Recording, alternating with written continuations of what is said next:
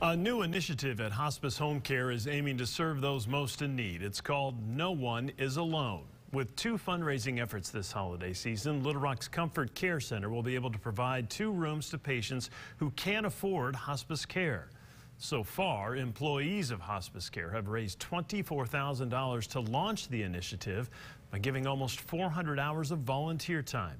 They're now asking the public to help as well.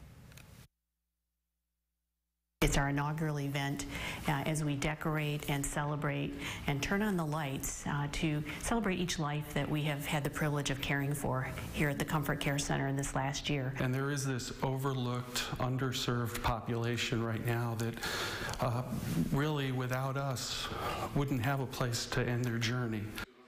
As part of the initiative, 5 designers are voluntarily decorating rooms at the Comfort Care Center ahead of a Christmas memorial event this Tuesday.